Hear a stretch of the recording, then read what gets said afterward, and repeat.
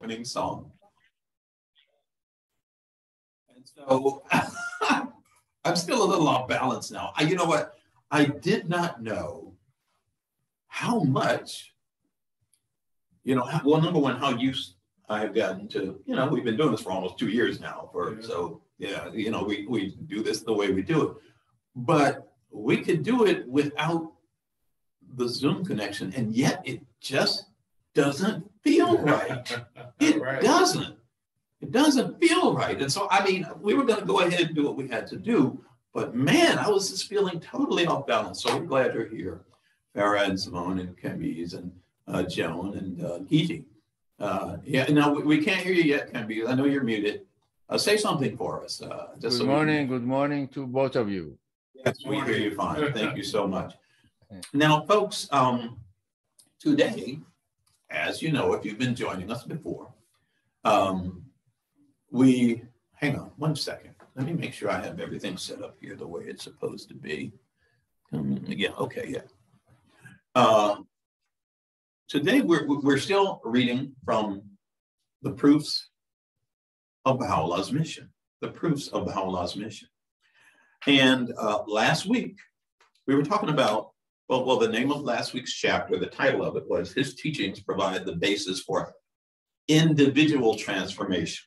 The teachings of Baha'u'llah in that chapter was all about the basic, that when we apply the teachings of Baha'u'llah in this day, it can be the foundation, or it can be the foundation of just transforming individuals, making us better people, making us, reach our spiritual potential. I'm not sure how I really want to say that. But again, that's good. Yeah, provide the basis for individual transformation. But individual transformation in this dispensation, in this revelation, individual transformation is not enough. It simply is not enough. Hello, Joan. And so it's important that we now look at the next chapter. I should point out that in the last chapter, in chapter 28, we read about the importance of spiritual education, okay, and how it leads to the enlightenment of the individual, et cetera, et cetera, et cetera. But now, this next chapter is not just talking about individual transformation. This next chapter, the title of it is chapter 29. It's on page 157 of this text, again, the proofs of Baha'u'llah's mission. And this particular title of this chapter is His Teachings, the teachings of Baha'u'llah. His teachings provide the basis for a new civilization. His teachings provide the basis for a new civilization. And I need to give people a heads up. We were already talking about this earlier. Much of what we're reading today is it's a bit high level, and it's, it might be easy from a reader standpoint, but from a listener standpoint, admittedly, it's a bit high level. And it's because much of what we're reading today is coming from Shoghi Effendi, and we've talked, spoken several times about just some of the complexity of his language. Still, the message, it certainly is, no less important. It is extremely important. And so maybe we need to kind of, we probably will have to stop at a few points and, kind of clarify some of the things he's saying. Not that everyone needs that, but I'll go ahead and say it. I don't know if Nini's listening, but I'll say hi, Nini. Nini told me last week's message was kind of complicated. Okay. We had quite a bit of Shoghi Effendi too. And so a lot of Shoghi Effendi today. And so I thought maybe we need to at least acknowledge that, yeah, it's complicated, probably not the right word, but complex. And some of it is because of the language that is being used. And so, and some of the sentence structure and so forth, Shoghi Effendi, we've talked about how his method of writing has a lot of detail in it. And again, from a listening standpoint, it might be a bit of a challenge, but I could keep talking and use up all our time. And we're already at 10:12. I better go ahead and stop talking and let's begin. His teachings provide the basis for a new civilization. lot of interesting stuff in this chapter. I want you to know that right up front. So Daryl, if you'd please. Sure. This is a century of life and renewal. Sciences and arts, industry and invention have been reformed. Law and ethics have been reconstituted, reorganized. The world of thought has been regenerated. Sciences of former ages and philosophies of the past are useless today. Present exigencies demand new methods of solution. World problems are without precedent. Old ideas and modes of thought are fast becoming obsolete. Ancient laws and archaic ethical systems will not meet the requirements of modern conditions, for this is clearly the century of a new life, the century of the revelation of reality, and therefore the greatest of all centuries. Consider how the scientific developments of 50 years have surpassed and eclipsed the knowledge and achievements of all the former ages combined. With the announcements and theories of ancient astronomers explain our present knowledge of the suns and planetary systems. With the mask of obscurity, which beclouded medieval centuries, meet the demand for clear-eyed vision and understanding, which characterizes the world today. Will the despotism of former governments answer the call for freedom, which has risen from the heart of humanity in this cycle of illumination? Okay, I'm stopping you right there, Daryl. You already covered a lot. A lot of questions there. The main point that seems to be being made by Abdul Baha, this is from Promulgations of Universal Peace. Main point seems to be things have changed. Absolutely. Not just a little bit, but have changed drastically. So drastically that the old ways of thinking, the old ways of dealing with the problems of humanity simply will no longer suffice. And it is interesting that even today, I mean, you think about it, even this was revealed about 100 years ago. Yeah. Right. And yet even today, we have people, a lot of people with some real power that are trying to apply old, obsolete, inadequate solutions to today's problems. And so that's the main point here. I mean, he goes into such great detail, but I think it's important, again, that we just basically point out that, and he asks those questions. To me, he's asking them, he's posing them as a challenge, and almost to me, almost sarcastically. Like, yeah, I mean, obviously not meant in that way. That's the way I read things, but I read a lot sarcastically, you know, with the mask of obscurity. If people didn't know things that we know now, do we pretend that we don't know those things now? Of course not. Mm-hmm. Okay. So you can continue, please. It is evident that no vital results are now forthcoming from the customs, institutions, and standpoints of the past. In the view of this, shall blind imitations of ancestral forms of theological interpretations continue to guide and control the religious life and spiritual development of humanity today? They cannot. Shall man, gifted with the power of reason, unthinkingly follow and adhere to dogma, creeds, and hereditary beliefs which will not bear the analysis of reason in this century of effulgent reality? Just confirms what you, all of the things that we just said. Yeah, we know things that we didn't know before. Do we pretend we don't know them? And yet there are some people, many people, I think, who want the comfort, or I shouldn't say want the comfort, but somehow find comfort in remaining blind or ignorant to current reality, to new discoveries, to ways of thinking that show a deeper level of understanding in the way, let's just say, the way life works. Right. And Abdul-Baha here is saying, no, we have the power of reason. Do we disregard that power of reason and keep following dogma, creeds, and hereditary beliefs, which will not bear the analysis of reason in this century of effulgent reality? And of course, the answer to that is no, we should not do that. We need to admit that we are in a new day. We have new information, new guidance in this new dispensation. Now, the next section is really quite long, and this is where we start getting into Shoghi Effendi. This is coming from Shoghi Effendi's World Order of Baha'u'llah. And so soon, Baha'u'llah's own words proclaim it, will the present day order be rolled up and a new one spread out in its stead.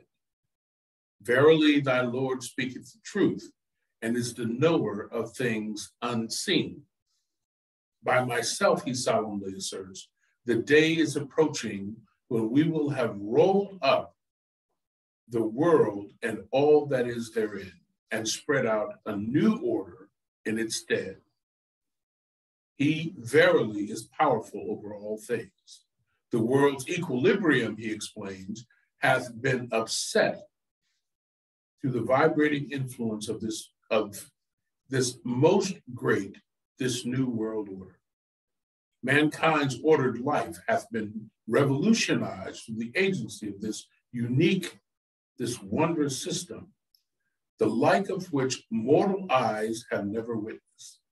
The signs of impending convulsions and chaos, he warns the people of the world, can now be discerned inasmuch as the prevailing order appeareth to be lamentably defective. I got to ask you, Darrell,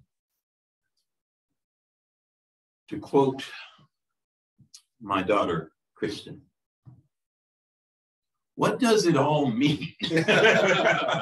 What does it all mean? Well, I think if you look at just the nature of all things, the nature of all things in creation, it means that in order for the world to continue to grow and survive, the old things have to pass away. Mm-hmm. And new things, I mean, if you look at it at a forest, if a tree falls in the forest, it decays and becomes part of the ground, but a new tree grows up through that whole process. Mm-hmm. So it is the nature of all things to change and to grow and to, so that's kind of what it all means. Yeah, and this is not just random. This is not just happenstance. I'm going to read this couple of sentences that you read, and this is again coming from Baha'u'llah.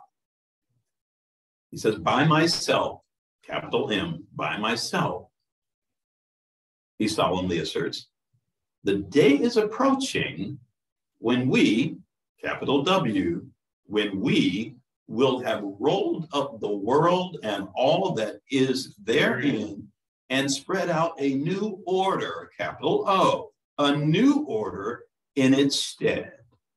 Meaning, well, one thing that we talk about in Baha'i circles is that when the manifestation of God comes, there is this explosion, for lack of a better word, of spiritual energy, right, that affects change, that brings about change. And he describes some of this change. He says, the world's equilibrium, he explains, have been upset through the vibrating influence of this most great, this new world order, world and order, again, capitalized. Again, as we've said before, when they're capitalized, usually the capitalizations are a reference to the manifestation of God or God. And so this new world order is being God-driven. Okay, this energy is coming from the arrival of the manifestation of God. And he points out mankind's ordered life hath been revolutionized through the agency of this unique, this wondrous system, the like of which mortal eyes have never witnessed. Now you think about it, this was written back in the 1800s. Think about how much has so drastically changed since then. I mean, that slow progression of, let's say, human progress itself, suddenly so much faster. Things started changing so much quicker and continue even today. One correction though, this Yes. was not written in the 1800s. This was the 1900s. Oh, no. I'm talking about this quote from Baha'u'llah. Oh, yeah. This particular whole passage was written in the 1900s, but this quote from Baha'u'llah that Shoghi Effendi is referring to was coming from the 1800s, Right. and late 1800s, but 1800s nonetheless. And yeah, he's saying this is what's happening, and it hadn't started yet. I mean, not in ways that were so obviously visible. And then you get into the 1900s, boom, boom, boom, boom, boom. There are all these amazing Drastic acceleration. Yeah. Okay, let's go ahead and continue. This new world order, whose promise is enshrined in the revelation of Baha'u'llah, whose fundamental principles have been enunciated in the writings of the center of his covenant, involves no less than the complete unification of the entire human race. This unification should conform to such principles as would directly harmonize with the spirit that animates and the laws that govern the operation of the institutions that already constitute the structural basis of the administration of the order, capital O, of his faith. Okay, hang on. That's a lot. That's a short paragraph, but that's a lot. I mean, this is to me one of those things that is pointing out, again, this is not just about the individual. I mean, think about this is civilization. Exactly. This is civilization. Thank you. This is not just that person who follows the teachings, the spiritual teachings of the manifestation, somehow having a leg up and going to some special place in the afterlife. Yeah. I'm not saying that's not a part of it, but more importantly, remember the title of this chapter. His teachings provide the basis for a new civilization, and that's what's being said here. And it's pointing out some of the things that are going to be happening in this new civilization.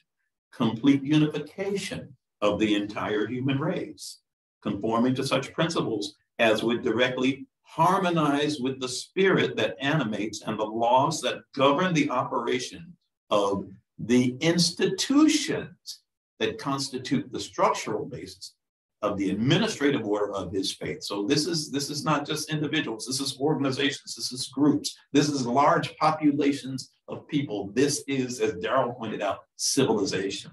And that's an important distinction to make. Okay. No machinery falling short of the standard inculcated by the Baha'i revelation and the variance with the sublime pattern ordained in his teachings, which the collective efforts of mankind may yet devise, can ever hope to achieve anything above or beyond that lesser peace to which the author of our faith has himself alluded in his writings. We're talking about the lesser peace, okay? Yeah. And if you are not familiar with the Baha'i writings, or to the extent they talk at great length about the greater peace and the lesser, which is a greater peace, is a spiritually based peace, but then there is the lesser peace that precedes it, and that's a reference to that. Now that ye have refused the most great peace, he admonishing the kings and rulers of the earth, has written, hold ye fast unto this, the lesser peace, that haply ye may in some degree better your own condition and that of your dependents. Expatiating on this lesser peace, he thus addresses in that same tablet the rulers of the earth. Be reconciled among yourself, that ye may need no more armaments, save in a measure to safeguard your territories and dominions. Be united, O kings of the earth, for thereby will the tempest of discord be stilled amongst you, and your peoples find rest. If ye be of them that comprehend, should anyone among you take up arms against another, rise ye all against him. For this is naught but manifest justice. You know, as you're reading, I can't help thinking about, again, number one, references in the Bible to the Prince of Peace. That's right. Okay. And of course, most people, particularly if they're of the Christian tradition, think of that as a reference to Jesus Christ. It's a reference to the manifestation of God. Right. But this is where that peace on the global level begins. Exactly. Right. This is where it begins. So we go from wonderful mystical teachings to practical application, right, in a way that is appropriate for the age in which this peace will be established. And as you pointed out, it doesn't start out with total absolute peace. And some of it is because of the refusal of the world's leaders to accept the teachings of Baha'u'llah. But still there is that lesser peace that he offers to perceive the most great peace, or what we often refer to as the greater peace. The most great peace, on the other hand, as conceived by Baha'u'llah, a peace that must inevitably follow as the practical consequence of spiritualization of the world and the fusion of all its races, creeds, classes, and nations, can rest on no other basis and can be preserved through no other agency except the divinely appointed ordinances that are implicit in the world order that stands associated with his holy name. Mm-hmm. In his tablet, revealed almost 70 years ago to the Queen Victoria, Baha'u'llah, alluding to this most great peace, has declared, that which the Lord hath ordained as the sovereign remedy and mightiest instrument for the healing of all the worlds is the union of all its peoples in one universal cause, one common faith. Mm-hmm. This can in no wise be achieved except through the power of a skilled and all-powerful and inspired physician. This verily is the truth, and all else naught but error. It beseemeth all men in this day, he in another tablet asserts, to take firm hold on the most great name and to establish the unity of all mankind. There is no place to flee to, no refuge that anyone can seek except him. No, Darrell, as you were reading, I was thinking, we've already touched on at least three things, and I'm sure more than that, but three things in particular that I'm sure some people might take issue with, or just have a difficulty believing, and yet we believe it. I believe it, and it's here in the writings of Baha'u'llah. One of those that some people would take issue with, three words: New World Order. Yeah. This is often given a negative connotation, but that New World Order, it's not something where, some despotic leader or even a nation of leaders or governors, establish some terrible, government or whatever. This is saying this is the New World Order. It is a spiritually based order, okay? And then there's the greater peace that some people who claim to believe in, in God or in Jesus or whatever, they have a problem believing that peace is even possible. Right. And yet here we are being told that greater peace will come. We're not saying it's right now, but it will come. And then that third thing that is to be a part of that peace, the unity of all mankind. Right. At this point, I could understand how some people could say, that's not going to happen. But if you read the writings of Baha'u'llah and all of the subsequent writings from Abdu'l-Baha and Shoghi Effendi and so forth, you'll see it becomes believable because you can see how it can be done. And you can see that it's not done through the power of man. It's based on the spiritual power that God sends through the manifestation of God. Okay, I'll stop there. Want to do a song? Or? Sure. Okay. We mentioned the greater peace. Have I heard this song? Yes, you have. I guarantee you've heard it. And you can see the chords. It's in my wheelhouse, which means it's in one of your wheelhouses.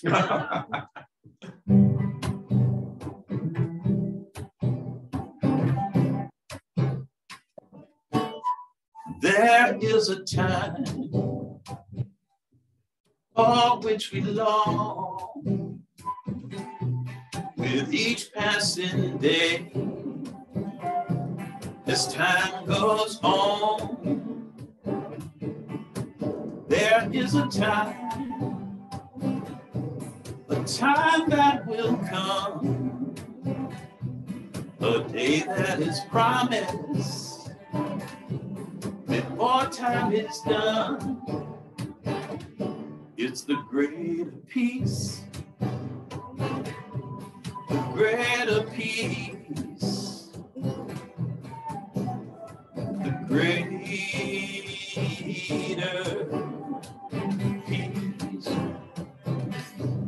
And when that day comes,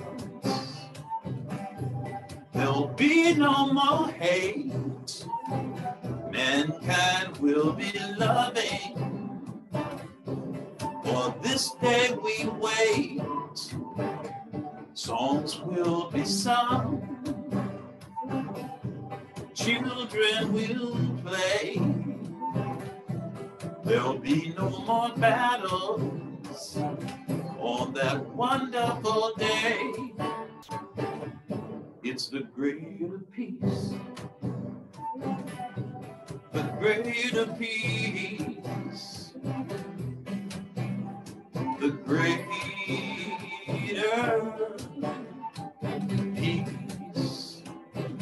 There will be plowshares made out of swords, and mankind will study war no more. The light of all truth will shine from the east, fulfilling the promise of the greater peace. It's the greater peace, the greater peace, the greater peace.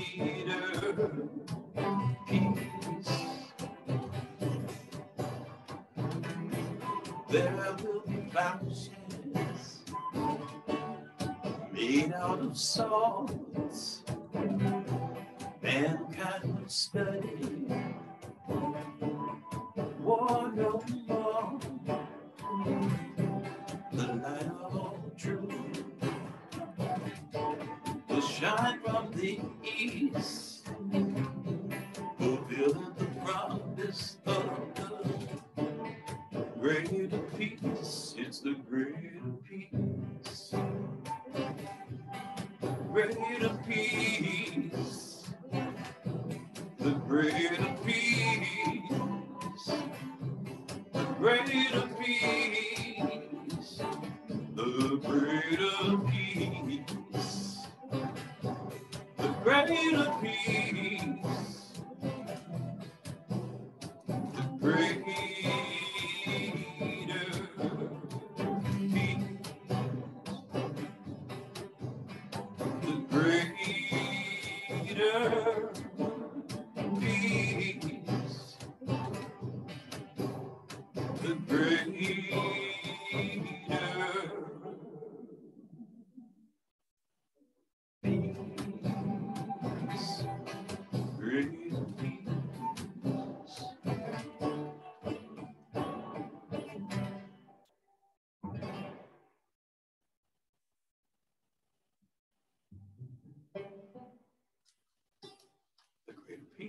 I don't think I've ever played I'm it. telling you, I'm not sure you've ever played it, but I know you've heard it because I don't think I've ever heard it before. Okay.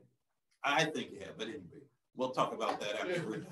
We actually have quite a bit. I'm kind of wondering if maybe we should have made this a two-parter, but it's right on the border of Anyway, we're going to continue. We don't really have that much more to cover. So you take over. All righty. The revelation of Baha'u'llah. The revelation of Baha'u'llah, whose supreme mission is none other but the achievement of this organic and spiritual unity of the whole body of nations, the globe, should, if we be faithful to its implications, be regarded, this revelation, it should be regarded as signalizing through its advent the coming age of the entire human race, the coming age of the entire human race. Now, this is very, very important, so you're gonna have to listen. You're gonna have to really listen. It should be viewed not merely as yet another spiritual revival in the ever-changing fortunes of mankind, not only as a further stage in a chain of progressive revelations, nor even as the culmination of one of a series of recurrent prophetic cycles, but rather as marking the last and highest stage in the stupendous evolution of man's collective life on this planet. The last and highest stage in the stupendous evolution of man's collective life on this planet. The emergence of a world community, the consciousness of world citizenship, the founding of a world civilization and culture, all of which must synchronize, it's all got to fit together, all of which must synchronize with the initial stages in the unfoldment of the golden age of the Baha'i era. Should, by their very nature, these things should, by their very nature, be regarded, as far as this planetary life is concerned, as the furthermost limits in the organization of human society. Now, that's an important phrase, as the furthermost limits in the organization of human society, though man as an individual, must indeed, as a result of such a consummation, continue indefinitely to progress and develop. In other words, we are reaching the highest level of organization of human society, but as an individual, each person can continue to develop. So those are two things that are being talked about in that sense: the organization of society as a whole into a unified whole, in which we reach the culmination of that development. But then, even within that development, with that culmination of the organization, each individual can continue to progress. That mystic, all-pervasive yet indefinable change which we associate with the stage of maturity inevitable in the life of the individual and the development of the fruit must, if we would correctly apprehend the utterances of Baha'u'llah, in other words, if we would truly know his teachings, if we would correctly apprehend the utterance of Baha'u'llah, it would have its counterpart in the evolution of the organization of the human society. Okay, so in other words, I'm going to try and say this a little simpler. Again, he calls it mystic, that mystic, all-pervasive yet indefinable change, which we associate with the stage of maturity inevitable in the life of the individual. It must also have its counterpart in the evolution of human society, in the way society is organized. A similar stage must sooner or later be attained in the collective life of mankind, producing an even more striking phenomenon in world relations and endowing the whole human race with such potentialities of well-being as shall provide through the succeeding ages the chief incentive required for the eventual fulfillment of its high destiny. Come on, Shogi, can't you? It's basically saying, yes, as an individual, we can constantly continue to develop, but within the context of a larger society, which is also developing to its highest level, thereby enabling the human beings as individuals to become better human beings. to become more spiritual human beings and to actually reap the fruits thereof. You're looking at me like I'm sounding crazy. No? Okay. Such a stage of maturity in the process of human government, such a stage of maturity in the process of human government must, for all time, if we would faithfully recognize the tremendous claim advanced by Baha'u'llah, such a stage of maturity in the process of human government must remain identified with the revelation of which he was the bearer. Yes, we'll get the benefits, but we need to know the source. And the source is the revelation of Baha'u'llah. Such is the stage to which an evolving humanity is collectively approaching. The revelation entrusted by the Almighty Ordainer to Baha'u'llah, his followers firmly believe, has been endowed with such potentialities as are commensurate with the maturity of the human race. In other words, everything in this revelation is intended to lead. It's everything we need for the maturity of the human race. The crowning and most momentous stage in its evolution, the human race's evolution, from infancy to manhood. In other words, everything we need for total maturity is in the revelation of Baha'u'llah. The successive founders of all past religions, who from time immemorial have shed with ever increasing intensity the splendor of one common revelation at the various stages which have marked the advance of mankind towards maturity, may thus, in a sense, be regarded as preliminary manifestations. In other words, all those previous dispensations, all those previous revelations, we should see them as preliminary manifestations that were designed to bring us to the point we are now, anticipating and paving the way for the advent of that day of days, when the whole earth, I like this word, when the whole earth will have fructified and the tree of humanity will have yielded its destined fruit. In other words, when the whole earth will have become, not barren, but will bear fruit. That's what I mean, will bear fruit. And the tree of humanity will have yielded its destined fruit, will reach our potential. Incontrovertible as is this truth, its challenging character should never be allowed to obscure the purpose or distort the principle underlying the utterances of Baha'u'llah. In other words, yeah, it's challenging. It's challenging, but it should never blind us to the purpose or distort the principle underlying the utterances of Baha'u'llah. Utterances that have established for all time the absolute oneness of all the prophets, himself included, whether belonging to the past or to the future. I think this is Shoghi Effendi's way of saying, I know this is hard for you to wrap your brain around. It's challenging, but it should never be allowed to obscure the purpose or distort the principle of this revelation.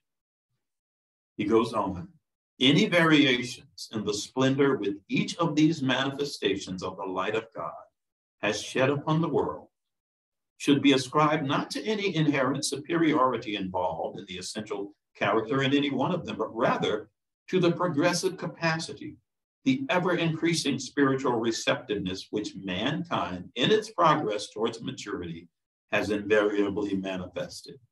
That bears some, that I think that needs a little explanation too. Basically, or maybe I should let you explain that. No. Okay. Shoghi Effendi seems to be saying, and this again with no authority here, every manifestation of God, every prophet of God came along and did their job. They revealed the word of God in a way that was right for the time. That's right. But each manifestation, each revelation had a purpose in this, in the panorama of time. Each one preparing mankind for the next and the next and the next. But this doesn't mean that this dispensation, let me read it, is superior, is inherently superior. It's not. It says any variations in the splendor with which of these, with which each of these manifestations of the light of God is shed upon the world should be ascribed not to any inherent superiority. In other words, even this revelation is not superior to previous revelations. So why does this seem more fit for today? He tells us, he says, involved in the essential character in any one of them. Let me jump forward. I'll just say it is because of, but rather to the progressive capacity as mankind has grown throughout the ages, evolved throughout the ages. The progressive capacity, the ever increasing spiritual receptiveness, which mankind in its progress towards maturity has invariably manifested. And I've heard you talk about that several times, Daryl, in ways that are so much clearer than I could ever say. But yeah, basically we are evolving spiritually. And consequently, this revelation is presented in a way that we can digest and apply, right, given our level of spiritual development as a race. I'm talking about the race of humanity. Now, we have one way, because I told you we're going to be cutting it close here. Here's a final passage from Ashoghi Effendi. He says, and this is also from World Order of Baha'u'llah, who can doubt that such a consummation, the coming of age of the human race, who can doubt that such a consummation must signalize in its turn the inauguration of a world civilization such as no mortal eye hath ever beheld or human mind conceived? Who can doubt that this is bringing about a development unlike any other? Now, those are my words. Who is it that can imagine the lofty standard which such a civilization, as it unfolds itself, is destined to attain? We are destined for great things. Who can doubt?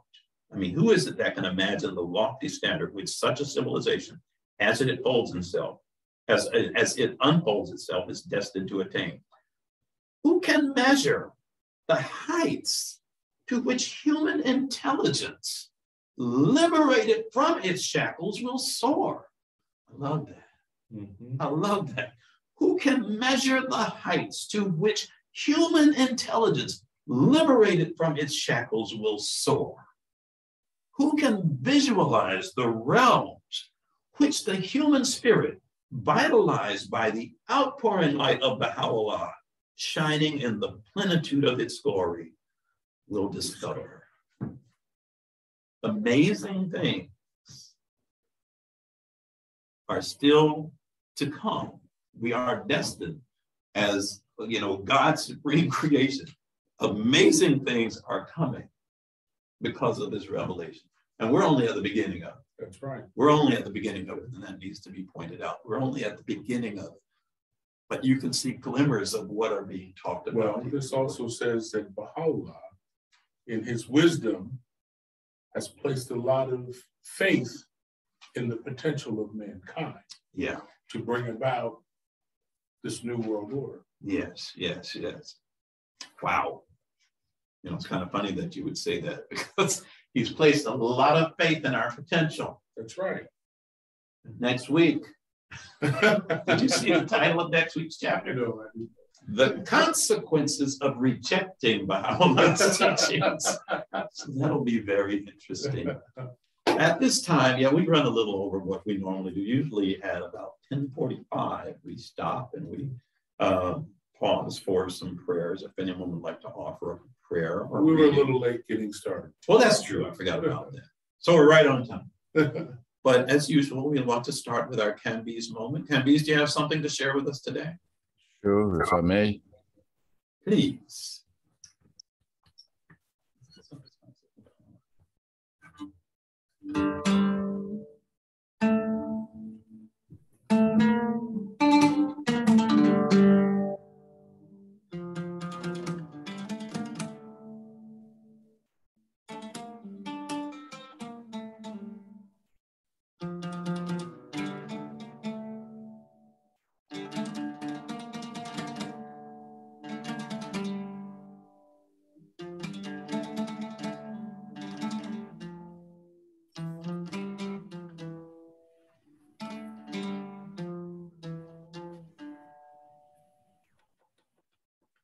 الله پاک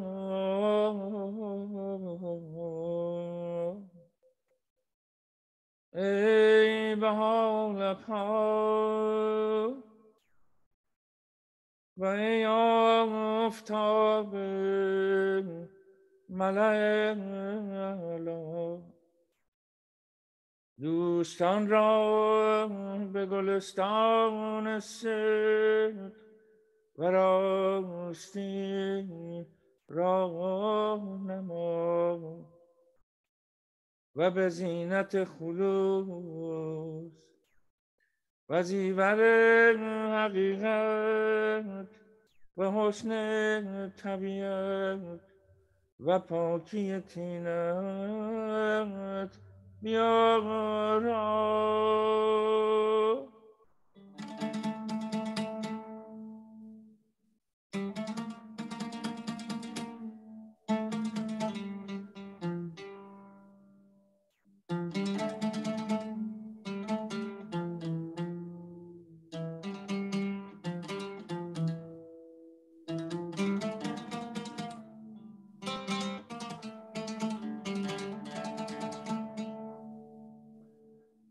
دلایشان را از هر خیالی فارغ نما و رویهایشان را چون کوکب جهان راستی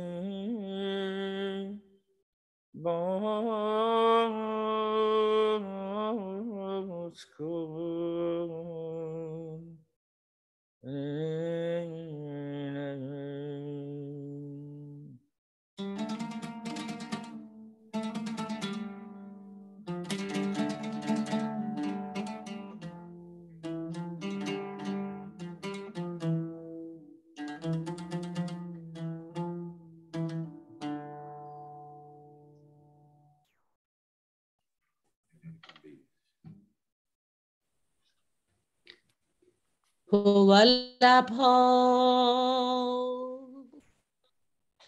ای طالب ملکوت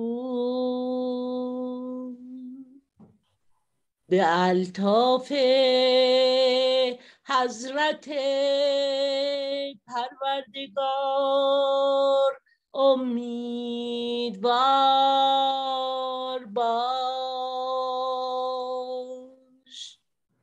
و از مصائب شدیده این جهان نومید مگر. الحمدلله خدای مهربان داری که طبیب هر بیمار است و غمخوار هر مبتلا. پناه یتیمان است و معین بی کسان و بی نهایت مهربان. اگر بدانی که قلب عبدالبها چقدر مهربان است، البته از شدت فرح و سرور پرواز نمایی و فریاد با توبا به اوج آسمان رسانی. ولیک البها لبها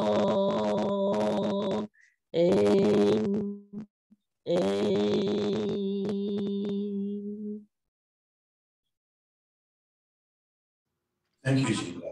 like to say a healing prayer for Giti's dear mom and Mrs. Melanian. Thy name is my healing, O my God, and remembrance of thee is my remedy. Nearness to thee is my hope, and love for thee is my companion. Thy mercy to me is my healing and my succor in both this world and the world to come.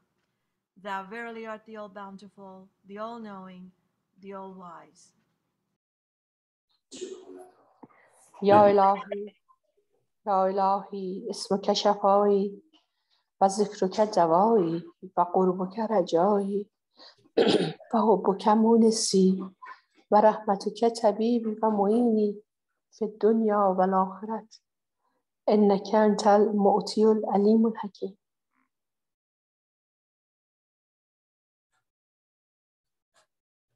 Thank you, Giti. Is there anyone else who would like to share?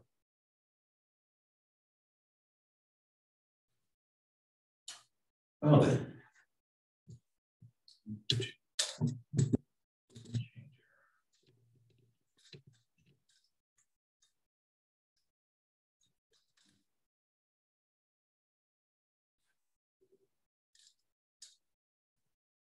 Popping your head up there.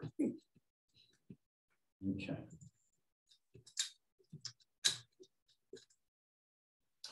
Well, friends, as always, we always like to point out that this is a community effort, a joint community effort. And we are coming to you through the good graces of the Clearwater Baha'is using they're allowing us to stream through their clearwaterbaha'is.org website. And if you are someone who's interested in knowing more about the Baha'i faith, there are some authoritative websites that we always like to remind people are out there that you can access. And what are those websites again? And they are www.baha'i.us, www.baha'iteachings.org, and www.baha'i.org.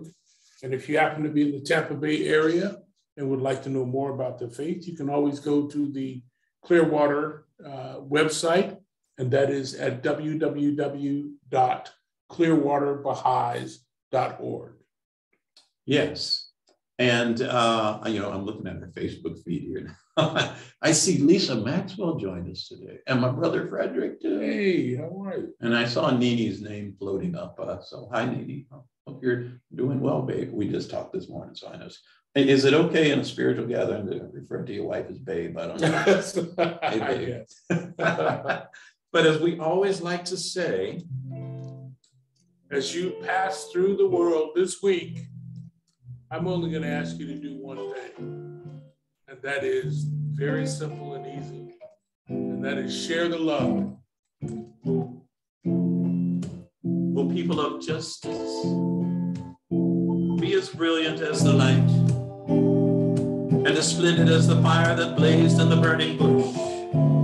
The brightness of the fire of your love will no doubt fuse and unify the contending peoples and kindreds of the earth, whilst the fierceness of the flame of enmity and hatred cannot but result in strife and ruin.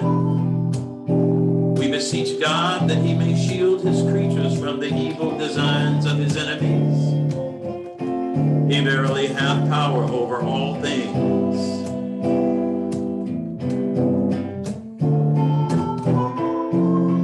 Let your vision be a world embracing. Let your vision be a world embracing.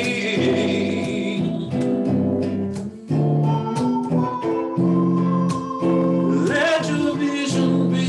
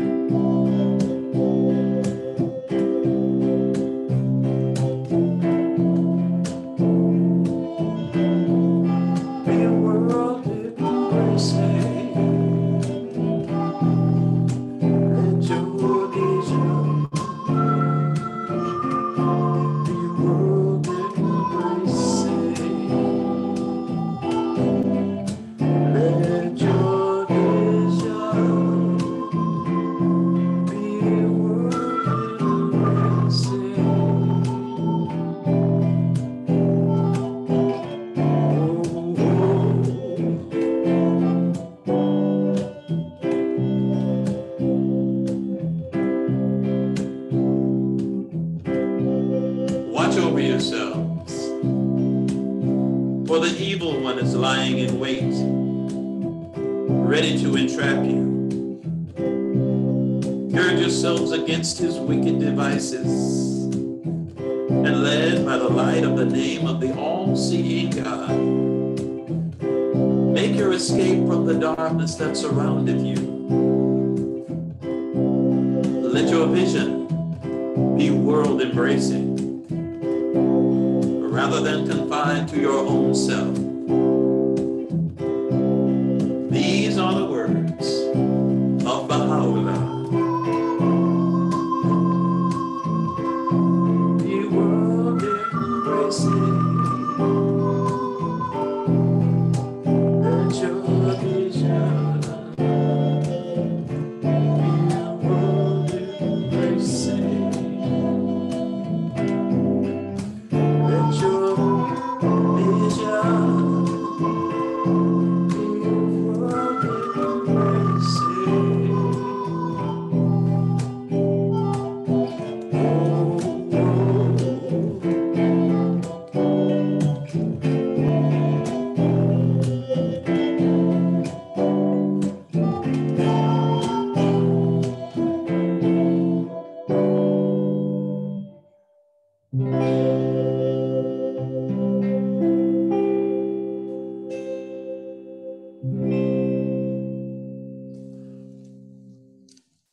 Everyone, have yourself a good week out there, and thanks for joining us. And even if you didn't join us when we did the program in real time, thank you, and thank everyone, and in the Zoom stream too, Facebook land Zoom stream. You all have yourself a good week. Thank you. And I want to see what Joan put here in the chat room. I mean, in the chat in the Zoom. So I'm just going to lean in here and see, because Joan always puts such nice things. I think that was her name that I saw.